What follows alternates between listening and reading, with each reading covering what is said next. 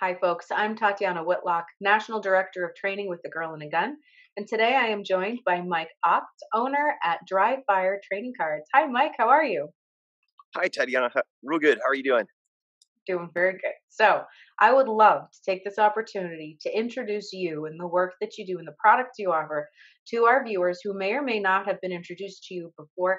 You have been a great supporter of A Girl and a Gun over the years, and many of our members have had the opportunity to work with you. But there are too many people who don't yet know about you and what you do. So, can you give us an overview of you, Dry Fire Training Cards, and the types of training that you provide? Yeah, uh, a little bit of history helps a whole lot on this. I was a real estate investor in 2008, and when the crash hit, I basically had to make a choice between shooting and eating. And so I'd had experience with Olympic coaches and some very unique experiences through the years. And I took these completely unrelated ways of training and tried applying them to firearms training with dry fire and mental imagery. And at that time, airsoft was seen as a joke, and I incorporated airsoft into it. And basically, what happened was in the next couple of months, I improved more than I had in the last 10 years. And so um, I got together with friends of mine who were in special operations and tactical law enforcement, started sharing what I was doing, and they started using it and they started getting the same kind of results. And so I ended up co writing a book called Tactical Firearms Training Secrets. People wanted drills to do instead of all of the neurological and psychological background. So I created dry fire training cards, and things kind of exploded from there. Uh, Fast forward a couple of years, I had about 3.5 years where I had vertigo almost every night. And it was a very, very rough period. At the same time, I was shooting in national matches, and I would have to do drills in between stages to be able to run the gun effectively. Well, I figured out what the underlying cause was of the neurological issues. Actually, it was vitamin B, and but now all of these drills that I had ended up making huge uh, benefits in shooting performance.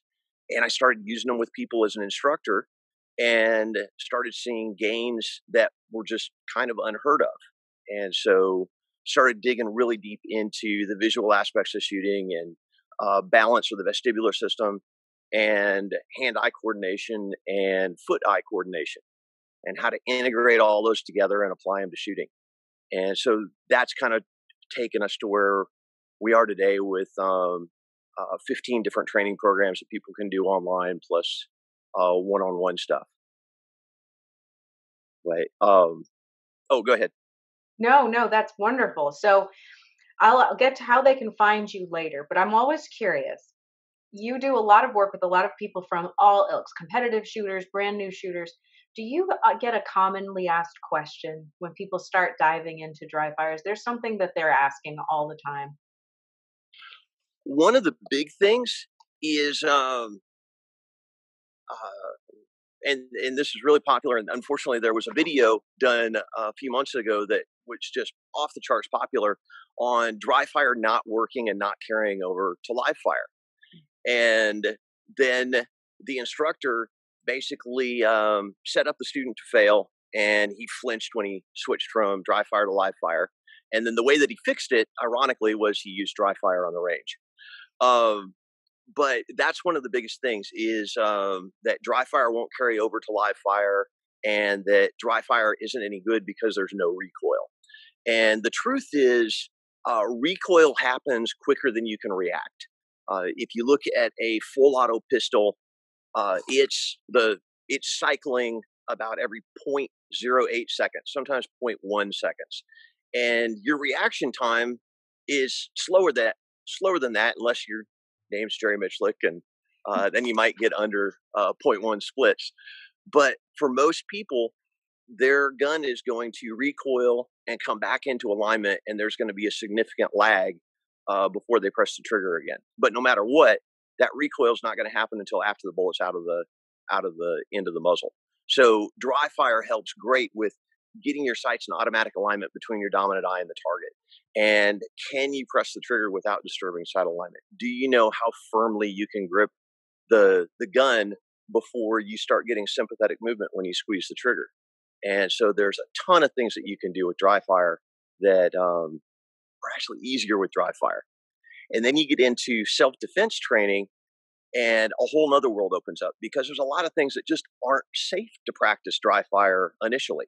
360-degree training, combining striking and using what's in your hands with transitioning to a firearm and putting rounds on target. There aren't many places that'll let you do it. And even if you could do it live fire, you want to start with dry fire before you move into live fire.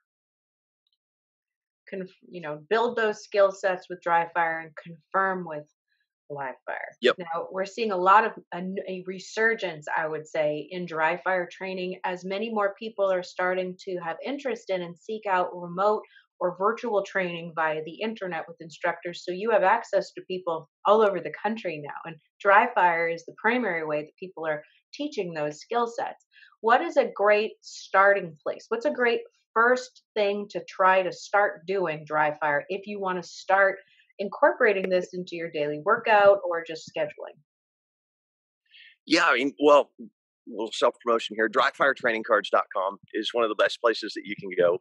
And it's a collection of over 50 dry fire drills that you can do in the comfort of your home that are a combination of basics, of advanced drills, of low light drills, and drills that are combined with movement so that you, well, it actually improves learning speed when you interleave a fundamental skill with things that are more complex and more challenging to the central nervous system. Perfect. Now, for people who have now decided they really need to learn more, how and where can they go online to find out how to reach you? There's a couple of places. My blog is at dryfiretrainingcards/blog. If you're interested in the visual aspects of shooting, I'd suggest going to visiontraining.com, and we've got some absolutely incredible training there that there's really nothing else like it in the world for self-defense shooting.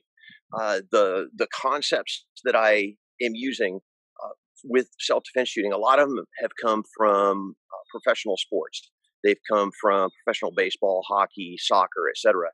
And nobody has applied them to firearms training. The only thing close is shotgun training and shooting clays, but it hasn't been applied to firearms, self-defense firearms training real effectively until now.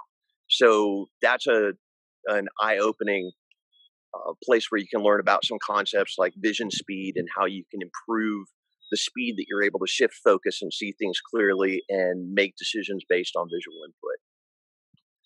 Fantastic. Well, thank you so much for joining us. Thank you again for everything that you've done over the years and continue to do to support A Girl and a Gun and our members across the country. And we look forward to working with you and training with you soon. Thank you very much, Tatiana.